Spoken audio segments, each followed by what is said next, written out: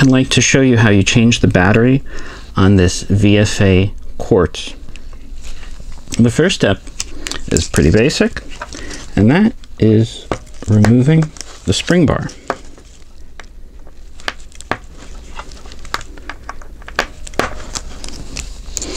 The neat thing about this watch, when you remove the spring bar, is you see these springs on both sides. That's 6 o'clock and 12 o'clock. To disassemble the top part of the case, you have to push those springs in. And I have this obviously isn't in very good condition, the crystal or the dial. It was my first foray into VFAs. But despite the condition, I still like wearing it, and we're about to start. So you use, ideally, a piece of plastic to remove the spring here, and then you use a piece of plastic to remove the spring there. Boom. Now you've disassembled the watch. This case was squeezing the crystal down, and now we have the next step. This is really not in good condition, so I'm going to clean it. So now that we have that, the next step is to remove the crystal. And you can see the crystal has a number of scratches, and as I said before, the dial has some damage. You're not getting new old stock parts for stuff like this, so it's the price you pay for buying old stuff. So you remove the crystal next, and this is how that looks. Oops. The quartz is on the crystal, and here we have the naked dial. And then the next question is, how do you remove the crown? And if you look, you see at 2 o'clock there's a button in there, and when you press it, the crown will come off.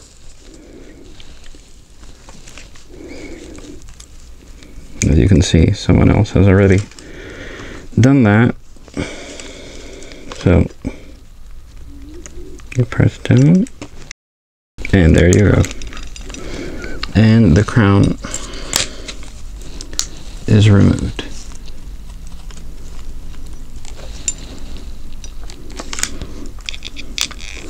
Now the next step is to remove the dial and the movement, and the batteries are on the back side. What I do is I put the crystal here, put the crystal back up like this, and then I flip it over, and now the crystal is going to be holding the movement in place. So here we go. Get appropriate screwdriver, make sure it fits well into the screw, and you undo it.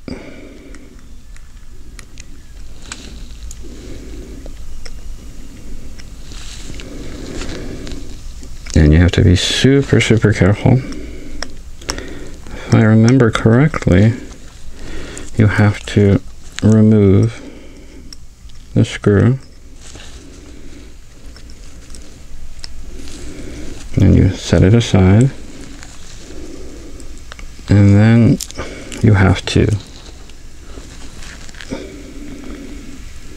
if I recall correctly, loosen these, but not too much, otherwise it'll be a pain to put back. And this allows you to remove the batteries, like so. Camera is upside down, so sorry if everything isn't visible. Batteries have long been dead.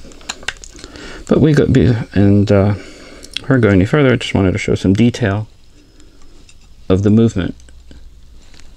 This is an example of very early quartz. And you can see a lot of work went into this, and it looks very different than contemporary quartz movements. This was a very high-tech and expensive watch when it first came out.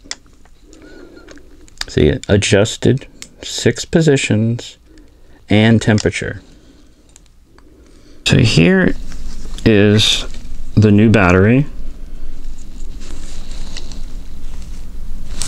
and it's being put back into the cap, and they get installed upside down, and then you install it by gently lifting this and putting it back in here. Same thing with the second one. Install the plastic cap, and you put this one back in here. And now you just reverse the process by tightening these up and inserting the small screw back in here. So here the batteries aren't fully installed, but if you flip this over, whoops, sorry about the orientation, it's still dead. The first time I did this, I got really scared and upset, but then it dawned on me, you need to reinsert the crown for it to start working. So at this stage, if you want, you can marvel at, marvel at the detail of the movement some more.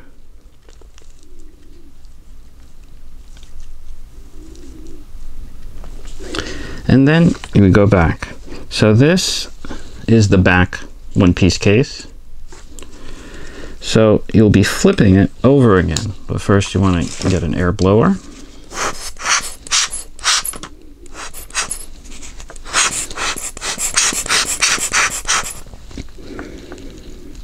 Well, actually, I'm going to pause here to clean the second gasket.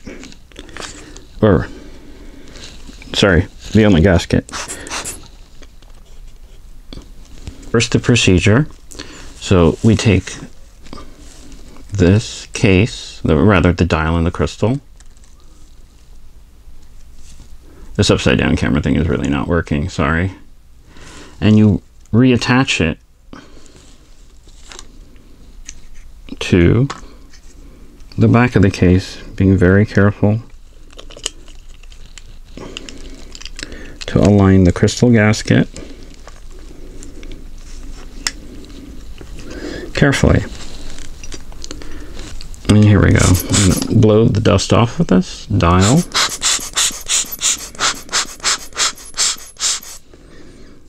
Shame about the damage.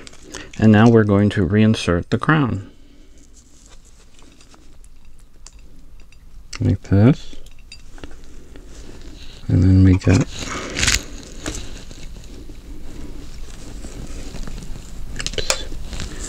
and then we get small screwdriver, and there we go. And once we reinserted the crown,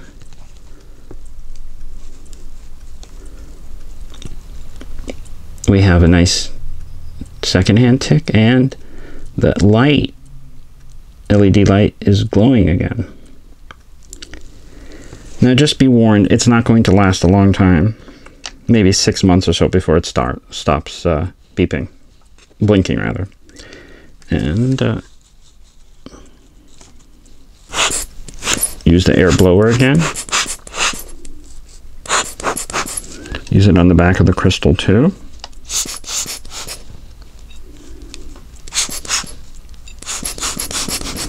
And then we plop it back on.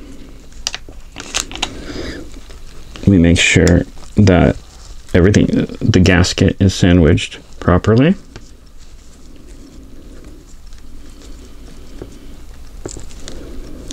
Because that's the only protection from the outside world this watch has.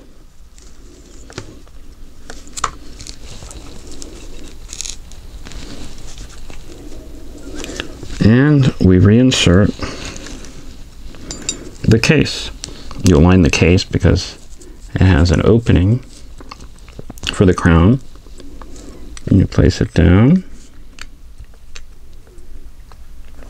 Oops, I see what may be more dust.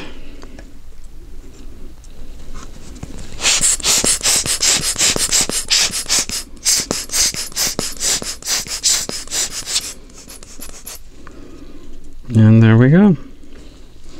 And the last step is to reinsert the external case and get it past the spring bars. One of the springs, it's finally back in place. And the springs are holding it in. And here you go.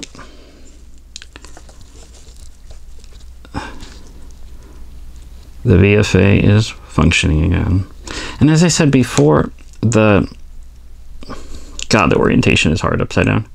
The LED blinking light, in my experience, lasts about maybe 3 to 6 months, and then it gets so dim you can't see it. So it's hard to believe this was meant to be a battery life indicator. These dials really are so beautiful. Shame this one has seen better days along with the crystal.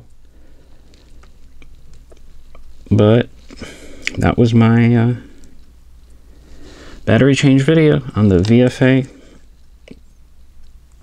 And that's about it for this video. And as usual, thanks for watching.